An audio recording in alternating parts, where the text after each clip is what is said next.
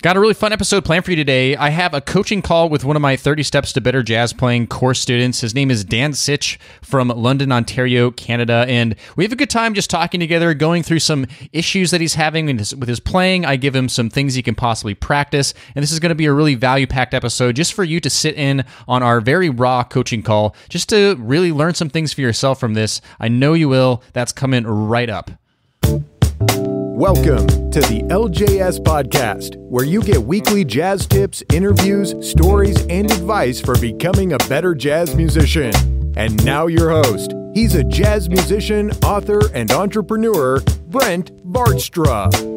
All right, what's up, everybody? Brent here from LearnJazzStandards.com, which is a blog, a podcast, videos, all geared towards helping you become a better jazz musician. Like I said, we have Dan Sich on the show for a little coaching call. It's a raw coaching call, really just exactly like if you're having a private lesson. That's exactly what this episode is today. And I'm really appreciative to Dan for allowing his private lesson, his coaching call, to be on the podcast today. You know, it takes some vulnerability. We do some playing on this. I ask him to play some things. So I just want to thank Dan so much for being so open to this. And, I think this is a really valuable episode just because we get to really listen to Dan, what things are working for him, what things he needs a little help with. I'm able to give some possible things to add to his practice routine, some examples to play through that I think can really help him with where he's at mentally with his jazz playing game. And it's also great too because Dan at the end of the show kind of shares some tips that has really helped him in his jazz journey, and it's definitely going to help you too. So you get the opportunity to sit in on this coaching call.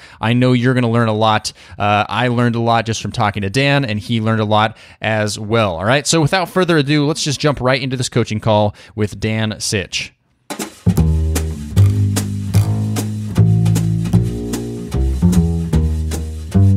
All right, welcoming on the show is Dan Sich from London, Ontario. He's a guitar player. He's also a student in my 30 Steps to Better Jazz Playing course. So, Dan, thanks so much for being here.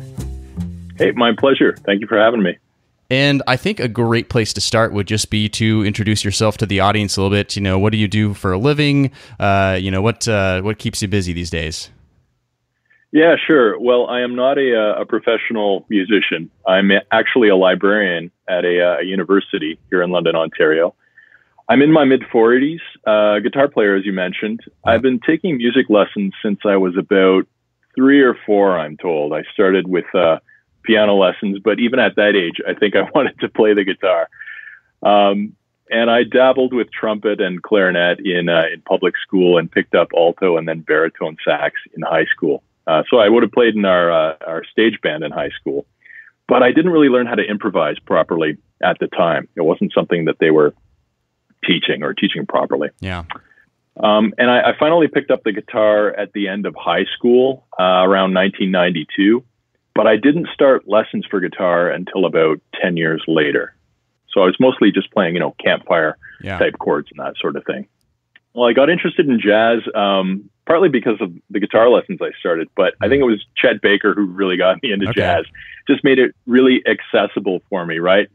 Prior to listening to him, I guess I understood that these tunes, these standards, had melodies, but I didn't know what they were until I heard somebody sing them. So until I heard the lyrics, I didn't know that there was this definitive melodic line behind these standards. So hearing the song sung really made the music a lot more accessible to me. And then I could sort of pick out bits of the melody in some of the solos I was hearing, or I could hear the reinterpretations of those melodies. So yeah, I give credit to Chet Baker really for my enjoyment of jazz. That's awesome. I think that's really interesting that you say that the lyrics, hearing the lyrics. And I think a lot of people that, maybe come from outside of jazz at first, like that's something that really, not everybody is accustomed to instrumental music and understanding when you hear words as human beings, we relate to words so much. And I do always suggest that when learning jazz standards, jazz repertoire, to listen to some vocal versions if they are available, because they can be really enlightening, actually, not only to what the story of the song is, of course, but, just to actually put a different feeling to what the melody actually is. And then when you're actually playing the melody to that song well, in your case, you're a guitar player on your guitar, then you're able to express that differently. Would you say that's true? I think so. Yeah, it definitely gives you a feel for the feeling that you should be portraying, conveying with the song. I was just going to say, I haven't looked into the lyrics of all the tunes that I've been learning, but I was starting to figure out All the Things You Are a couple weeks back. And I kind of knew the melody, but I had no idea what the lyrics were. So yeah, it was very interesting and helpful. Awesome. And so what are some of your goals for playing jazz in general? Like, what are some of the things that, when you're studying it, and you obviously have signed up for my course, and what are some of the things that you have on your mind that you want to accomplish, playing this music? Yeah, well, jazz in general, I just, once I started lessons and started learning about harmony, more complex than the campfire chords I'd been playing up until then, I just realized that I could make much more interesting sounding music if I was using, call it jazz harmony. Mm-hmm. And I could come up with more interesting melodies. So to me, it was, it just enabled me to expand what I was doing on the guitar, and more interesting to myself, and perhaps to some of the people who are listening to me play. I like to think so. For the course, my goals were really, I'd been wanting to go out to a live jam session for quite a while to actually participate. And so one of my transformative goals for the course was to be able to go to a live jam session and to actually play there, and not just to comp. I mean, of course, they'll want you to comp because you're a guitar player, but to take a solo from time to time and to really have fun with it, right? Yeah. So I wanted to do it and try really hard not to get lost, not to get flustered, not to get too nervous. And I did get lost once or twice. There was one tune the first time I went out that I couldn't figure out the chords on the fly. But for the others, I did a pretty okay job, and I don't feel terrible about the solos that I played in the first 3 or 4 songs that I took. So, and I did have a lot of fun. It was a great experience, and I've gone back once since then. So it's a new monthly jam session that's set up at a brew pub in town. And yeah, it was a fantastic time.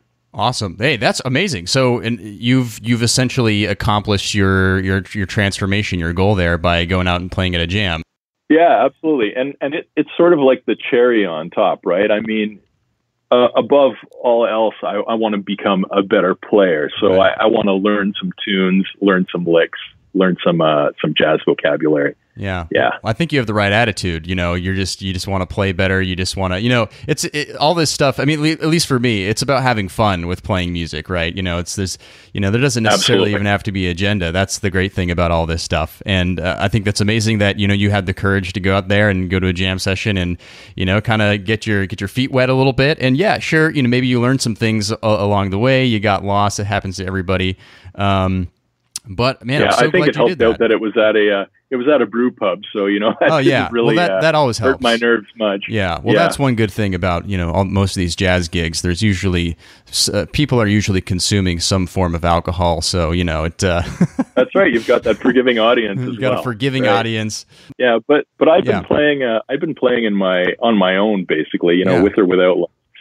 Seriously, since around 2000, 2002, and but it had always been just playing for myself. So really, I felt it was finally time to get out there and do something and share and to play with other people, which is a ton of fun. It's a lot more fun than playing with Band in the Box or whatever you've got on the computer, right? Oh, 100% funner. Yeah, for sure. I mean, I think that's what music is all about, especially jazz. It's really, something that you should be sharing with other people, and that's really where it comes to life. The best moments that you can possibly have playing this particular kind of music is definitely with other people. So glad you've realized this. So this is very much, jazz is very much so a hobby for you. You're a librarian, and when you get home and you have some free time, You like to play your guitar. That's awesome. I love that. Yeah, it usually happens after the kids are in bed and if I'm not totally wiped out from the day. Yeah. So it's not every night I get to practice, but when I do, I try to put in at least a couple of hours. That's awesome. So cool. Well, awesome. I'm really glad you're in the course and stuff like that. And I've been seeing your progress in the community discussion board, and just, I keep tabs on what everybody's doing. And you're just someone who's stood out to me, just someone who's really actively engaged. So thanks for being that. I'd love to just, it's a treat for me too, just to have, someone in my course on to talk one-on-one, and it's going to be fun. I'm going to be doing a little bit more of this. And I think it would be great if, do you have any questions that I can answer for you? Anything I can help you with at all that you maybe be on your mind? Maybe it's something in the course or outside that I can help you with? Yes. I've got a couple questions. All right. Fire the first one. First up is it's related to when I'm improvising. So one of the things you have us do in the course is to improv on the on the tune, using a variety of techniques. Yeah. So I've learned some licks. I've learned how to use chord tones, guide tones, and closures, and how to reference the melody when I'm taking a solo. And that's usually my game plan when I sit down to take a solo. But despite, this effort to stick to this plan, often I find myself meandering on the guitar, and it ends up feeling like my fingers are doing the playing rather than me playing what's in my head. And usually that's when I've lost track of where that lick is, or I've lost track of where those chord tones are. And I'm trying to play what I hear, but I'm not always hearing.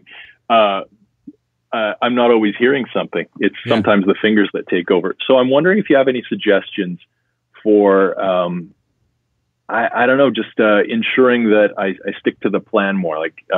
Find those chord tones, those enclosures. So, okay, great. Yeah, I can definitely have some suggestions for sure. Something that comes to my head right away is kind of a question for you, which is, when you say that your fingers take over, do you mean that, so is it that you hear something but in your head, but your fingers don't want to play it? Or is it that it's kind of like I'm not hearing anything. You're not hearing anything. And the fingers are going through rote patterns, right? Okay. They're going through shapes that I've learned, but I'm not hearing it first. And inevitably I end up stumbling upon a few bum notes. And I feel that it's because I haven't thought it through, or I haven't heard it through before letting my fingers try to do their thing. Yeah. Well, you know what the great thing about bum notes are is that you're pretty much only a half step away from making it a good note, right?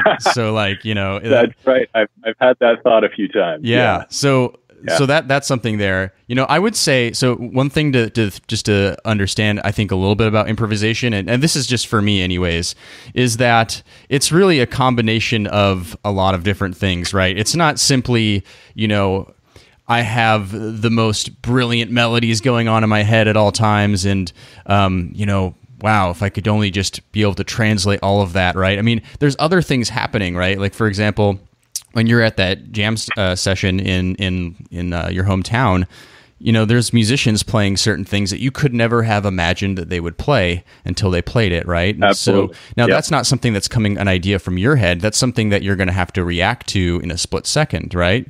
So right. And also you're talking about, and this is a very guitar thing. So for those listening that aren't guitar players, I'm sure you have something similar, but guitar players really do tend to latch onto certain patterns and stuff like that. That's the way the instrument is set up, very much so. And, I would say that's not a bad thing at all. Maybe that really isn't necessarily a bad thing. For me, improvisation comes down to, you have this playing melodic ideas that are connecting with whoever you're playing with, playing ideas that you truly hear in your head, playing things that you're familiar with playing, and then playing things that literally you are hearing and you want to play. So when you're saying you're going to some shapes and stuff like that, that's not necessarily a bad thing.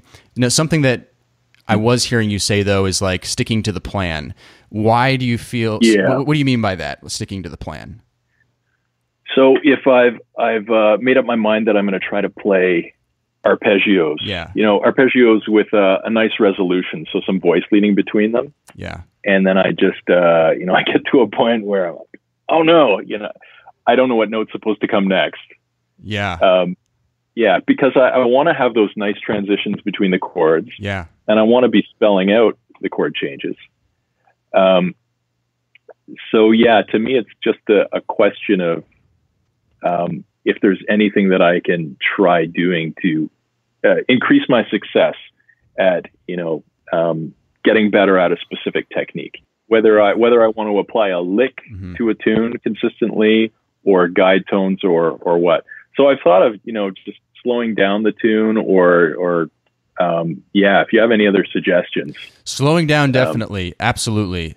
Slowing down things as slow as you need them to go. But let's also talk really quickly, though, about kind of what some of these techniques are for. So just for those who are listening that aren't familiar, I do cover kind of in each module of the course, I cover certain improv exercises that you can do. They're more theory stuff, right? Where you can conceptualize jazz language and stuff. So we talk about guide tones so that you know what those really strong chord tones are. And by playing those, what's the purpose of doing guide tones? It's so that you can start identifying what those are, right? If you can identify what those are, that's a great starting point. And then we talk about playing chord tones. So, that's connecting even more of those dots in there.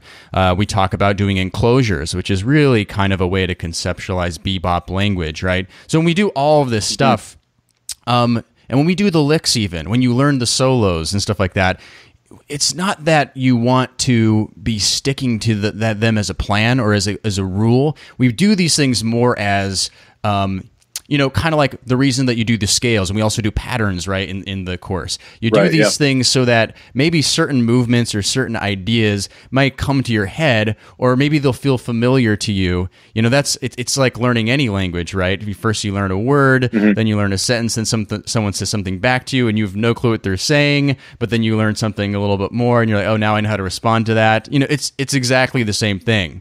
Sure, but as with language, I hear what you're saying. If you learn a new word, you're not going to go out the next day and try to use that word in every single sentence. That's correct. Right? Yes. So, yeah. So maybe something similar is true for jazz improv. So that's the hard thing about improv in general, is that you're really not supposed to be thinking about anything, right? Like that's where true improv happens. And if you listen to someone like Keith Jarrett, for example, when you're listening, it's almost like he's like one of the best examples of someone who really is a true improviser. You don't really hear a lot of licks or regurgitated things. That's like the ultimate level, I would say, is to get to that. So maybe at the end of the day, we don't really want to be thinking about licks, but we work on all that stuff because it helps us get, all of them are building blocks, right? And I really set up the course that way. They're different building blocks, different essential elements that if we're really working on those things all the time, it's just going to keep building up our skills and making all that language more familiar. So here's some things that maybe I would suggest. Let's start with one thing that has nothing to do with chord changes. Have you ever tried playing free before? And when I say free, I just mean like making up melodies. That doesn't mean avant-garde, although it could be. But have you ever tried that before? Yeah, I've tried it once or twice. I've heard the suggestion, and I guess where I would fit that into the practice routine is maybe at the start before I even hit go on the backing track, right? I don't do that as much as maybe I should, just because I have this slight aversion to free jazz. I don't quite understand it at this point. So yeah, don't think of it as free jazz. I mean, the word free is a term. Let's not connect it to a style necessarily. The idea of it is you're just playing melodies that you're coming up with in your head. So the exercise of it is really, you're trying to just hear ideas and not judge them at all and just play them. Like for me, that's the first level. And then we're going to do something else that you can try too. But how about let's do this? Like I'm going to play something like free a little bit, just whatever I want. And then how about you play something after I'm done? Is that cool? All right. Yeah. Putting you on the spot, but it's okay. Get ready for a disaster, folks. No, see, it's judgment free, and whatever you play, it doesn't matter. It's good because it's what you're coming up with in your head, right? It's sort of like, practicing, let's say like if you're like a therapist or like a psychologist, you would say like if you want someone to change their mindset, you have to continually, train your brain to think a certain way. Well, it's the same thing that we're doing here, right? Try playing free a little bit. All right, so let me try playing.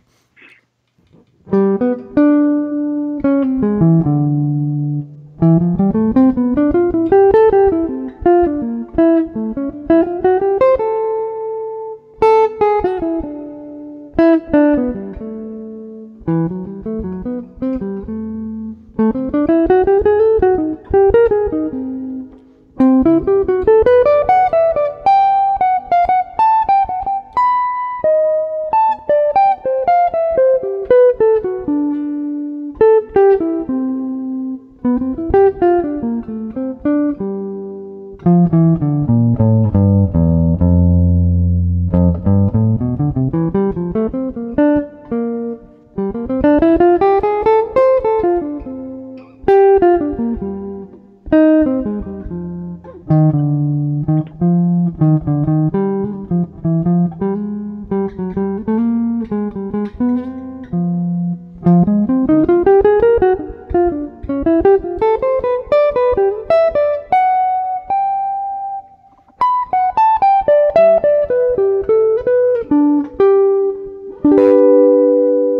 right, your turn, Dan. All right. The pressure's on.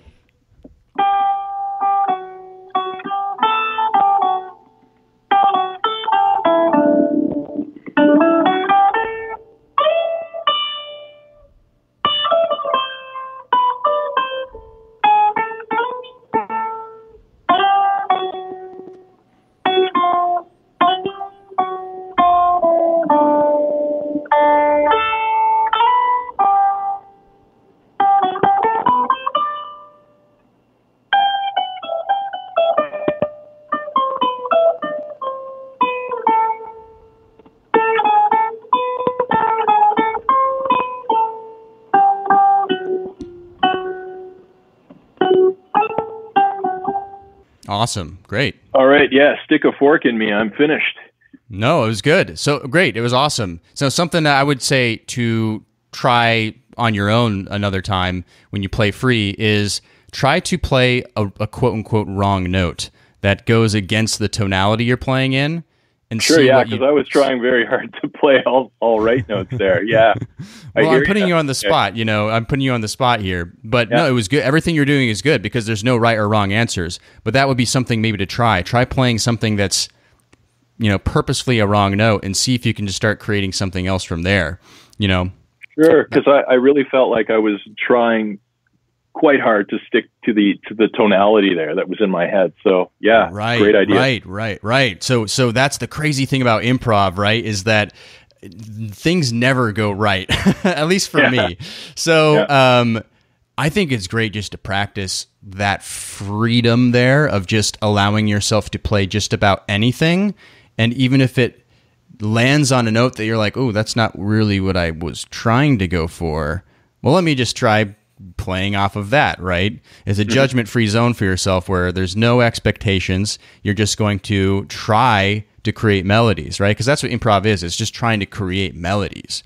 So now that we've done that, so that's something that I think would be great for you to maybe add a little bit is try spending like 5 or 10 minutes of just trying to do that. Again, not avant-garde, not free jazz, just playing whatever comes to mind that is melodic, you know, because we want to build that sense of freedom and that ability just to have our ears latch onto ideas. Let's try something a little bit further, if you don't mind. And again, I'm putting you on the spot, but this is going to be a safe one, I think. Can we do a 2-5-1 chord progression in G major? Is that cool? Sure. Yeah. Okay, great. So obviously that's A minor 7, D7, G major 7. So here's something that we can start doing, and this is totally the opposite of trying to remember the licks that you've learned. Okay, this is a totally different thing, and this is something where, you know, the practice room, it's like the laboratory. We don't have to worry about playing everything perfect. We don't have to worry about playing things up to speed. We can have it slow down as much as possible. You mentioned that as a solution earlier to some of the stuff is just slowing things down. Absolutely. So what I want to do, I want to try an exercise where we're going to play a 2-5-1, and we're going to play only quarter notes with our improvising. And so basically you're only going to play 4 notes per chord. Does that make sense? So 4 notes on A minor 7, 4 notes on D7, and 4 notes on G major 7. So for example, I might do something like this. Okay, or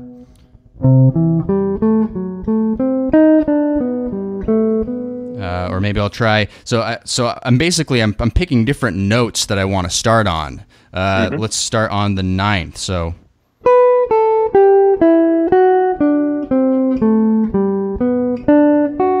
Okay, and then maybe I'll start on.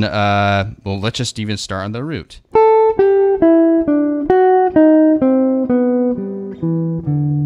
Okay, anything goes, right? Just try to hit 4 notes. So you want to give that a try? Just see what you come up with there? Yeah, sounds good. What tempo? Any tempo. Just whatever as slow as you want. Even maybe let yourself think about the note choices a little bit. Oh, we're about to hit the downbeat on the D7. What note do I want to hit to make sure it sounds like the D7 is coming out? Gotcha. By the way, do you know the answer to that? What would be a good note choice? Sorry, what was the question again? So I was thinking chord fingering here for a second. Yeah. Oh, yeah. Don't worry about that. So if you're going to land on beat 1 of the D7, what would be like a good chord tone to land on? Oh, the F sharp. Yeah, so you said absolutely. on D7. Yeah. Yeah, absolutely. Right. The third. So that would be a good choice. You don't have to, right? But let's just experiment. Allow yourself to experiment. Maybe you land with a flat 9. I don't care. So yeah, give it a try. See what you come up with. Try one of them. Okay. And so are you comping in the background, or am I just playing this with nothing in the background? On Skype, it will just be a mess. Yeah, just play it by yourself. Yeah. Okay, sure.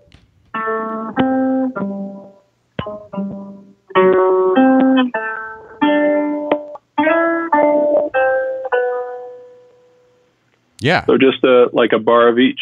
Yeah. Yeah, absolutely. Just quarter notes. Try another one. Try starting on a different note. Okay.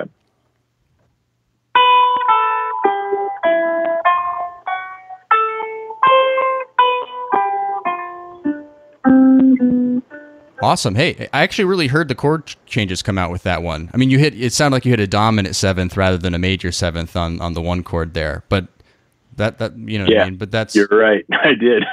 But that's a beautiful thing about what we're doing right now. Like that's okay. We're taking things slow. We're trying different ideas. Try another one. Sure.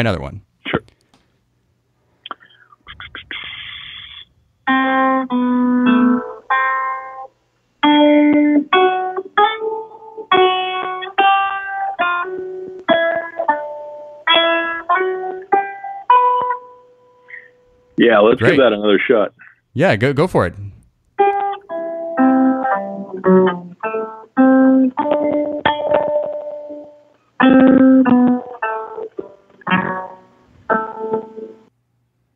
Yeah. How about you also add this in a little bit to your practice routines? Spend some time and just pick a 2-5-1 in any chord any key. Doesn't matter what key. And just do this quarter note exercise. Don't even worry about eighth notes yet or anything like that. Just try experimenting with different ways to play things. I guarantee you're going to do this enough time that you're going to be like, for example, I think something that I played for my example was, and I didn't really mean to play that, but that's just what came out. And honestly, now that I'm realizing, I do that all the time, in some shape or fashion over a 2-5-1 chord progression. It's just something that I've, that outlines the chords so well. And, so I think I'm starting on the third there. That's the third. That's the third of the D7. And then there's that flat 9 of the D7. And then I land on the 5th of G major 7. So it's just something that I'm hearing in my head and it's just coming to be, right? And I think the more that you try those sort of things for yourself, they're going to come together. And you can also think about some of the licks that you're learning, or maybe a part of the solo that you're learning. Are you learning the Miles Davis solo? What solo are you learning? Right now I'm at the tail end of his solo on Autumn Leaves. Oh, sweet. Okay. Right. Yeah. So you might hear something. I mean, he plays very melodically, right? He's not necessarily playing bebop or over changes and stuff like that, but you might hear something that Miles Davis played, and you'll think about that when you're doing these kind of like experiments with your playing over 2-5-1s. So you're doing this free exercise because it's just helping you go, okay, we don't have any chord changes. We don't have any stipulations. Nothing's holding us back here. It's okay, whatever I want to play. And then also, like I said, maybe challenge yourself a little bit. And, when you're playing free, maybe hit a note that doesn't make any sense to what you're playing. Right. And then try to see what you can do there. Maybe, that's going to be the real challenge of creating melodies on the fly, right? And again, we were also, on top of that, you were saying, sometimes I hit a bum note at the jam session. Doing that might help you correct those bum notes quick because your ear will go, oh, fix it. Sure. Yeah. Yeah. You know what I mean? And then you add these stipulations on it, like, okay, 2-5-1 chord progression in the key of G in this case. All right, let's just try to see how many ideas I can come up with using just quarter notes that's going to make those chord changes come out. All right. So the point of all this Sounds is great. it's sort of, almost anti what you were asking me to do. But that's because I actually think that maybe what you need is this instead. Maybe that's what you need is more, you're talking about you want to play what you hear. This is really a great way to do it. You're taking all this information like enclosures and guide tones and chord tones and solos and all that other stuff. And then you're going, okay, now what am I going to do with it? Because that's ultimately what matters. You're not going to be at a jam session and all of a sudden you're going to be like, oh, play lick number 2 from the exercise book of 30 Steps Better Jazz. You're not going to do that, right? You're going to want, maybe you'll play something like that, but hopefully it'll come like organically, and you might not even play it verbatim. You might play it slightly differently, or you might practice this exercise that we're doing so many times that you end up coming up with some of your own ideas, but you're like, oh, hey, actually, I originally got that idea to land on the 3rd and then the flat 9 going into the 5 of G major 7 from one of the licks I learned from Sonny Rollins or something like that. You know what I'm saying? Does that make sense? Yeah. The idea of it happening organically, makes a lot of sense. Does this help at all? Like, does any of this help? Absolutely. Okay. I'll just say I'm sorry for putting you on the spot there. No, not at all. I tend to be really methodical, analytical in my approach to everything, but practicing guitar as well. So that's why I'm always looking for like the right way to play, I guess. Yeah. And playing free could maybe help me pull back from that a bit. Yeah.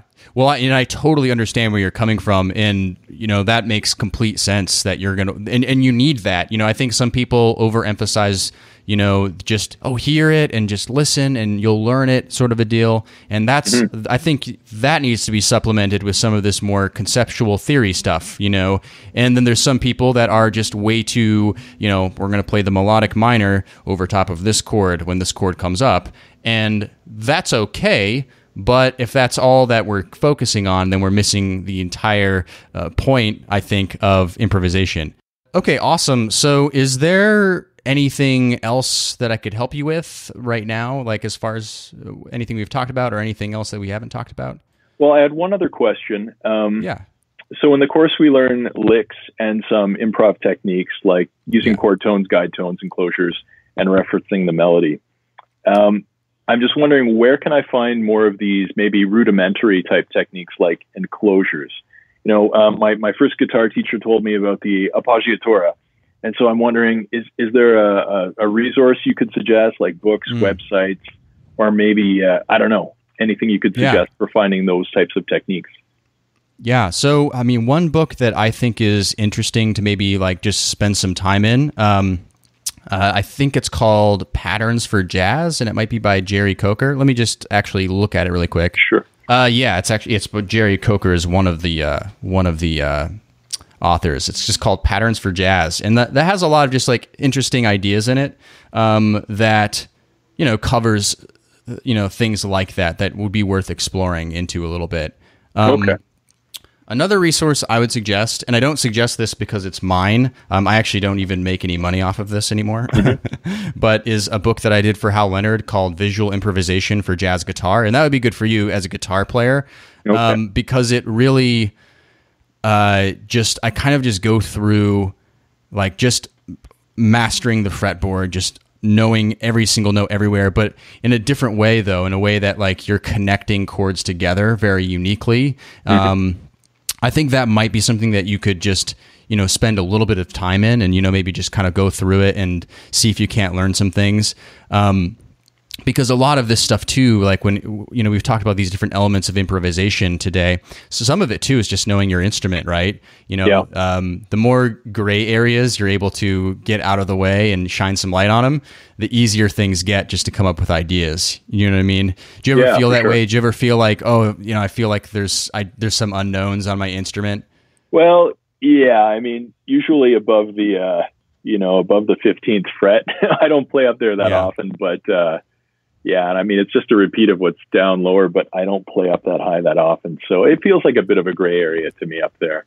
Yeah. Yeah. And even sometimes, playing certain, like for example, like playing a C minor chord anywhere, on the neck, or like, if you're anywhere on the neck, what's the closest note? And then can you create, an inversion of that? Like, these are things that, are all of us can work on forever. And I think that's some of the stuff that I cover there. So Dan, like, let me just ask, is there, I think that people are interested just to know, like, from you, like, what kind of stuff have you learned? What have been like your successes with learning to play jazz and going through this journey? Like, what are some things that you would give advice to people that are listening right now?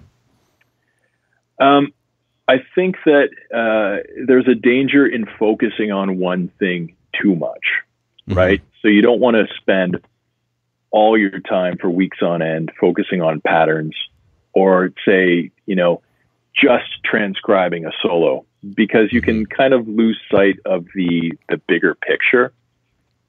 So one of the things that I've really struggled with over the years is just trying to figure out what it is I should be practicing, and having some end goal in sight, and knowing what steps I had to take to achieve that end goal. So having a practice routine that's just laid out for me has been incredibly helpful. Yeah. Awesome. Cool. Yeah, I think that's a huge thing, because especially with the internet these days, and it's funny that I say that because that's what I do for a living, is I create resources online, but there's so much stuff out there, right? It just absolutely. YouTube, and you go into YouTube, there's billions of things, there's lessons everywhere, but I think sometimes we just need a process to really follow, to really know what's a balanced routine. Yeah, I've got a stack of Just Jazz Guitar magazines down in the basement that I've been, meaning to go through for almost a decade now.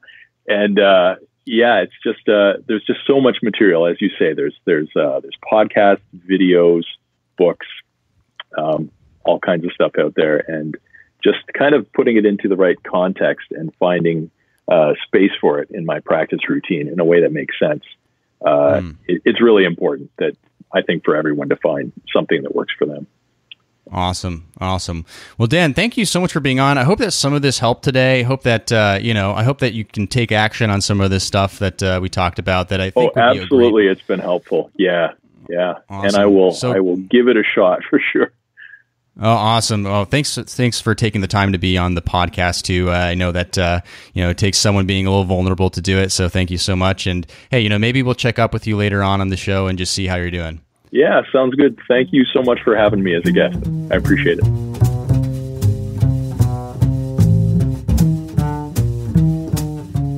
All right, that's all for today's show. I want to thank again Dan Sich for being so open to having his coaching call on the podcast. Really appreciate him, and hope you learned something from his lesson as well. And some of the stuff that Dan was saying at the end, having that practice routine, having that stuff lined up, a balanced practice sessions with goals in mind. That's exactly what he's doing and other students are doing in my jazz practicing course, 30 Steps to Better Jazz Playing. So if you want to get involved in that, you can go to 30stepstobetterjazzplaying.com. That's 30stepstobetterjazzplaying.com. There is a required free mini course, kind of like the first module of the course that you have to take before getting invited into 30 Steps, but that's how you get the ball rolling. So go ahead, sign up there.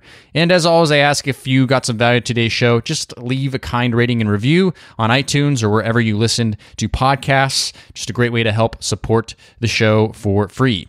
All right, we're going to be coming out with another episode of the podcast next week. I'll see you back then. Thanks for listening to the LJS podcast, brought to you by LearnJazzStandards.com. Subscribe to the series on iTunes, and don't forget to join our jazz community at LearnJazzStandards.com/newsletter.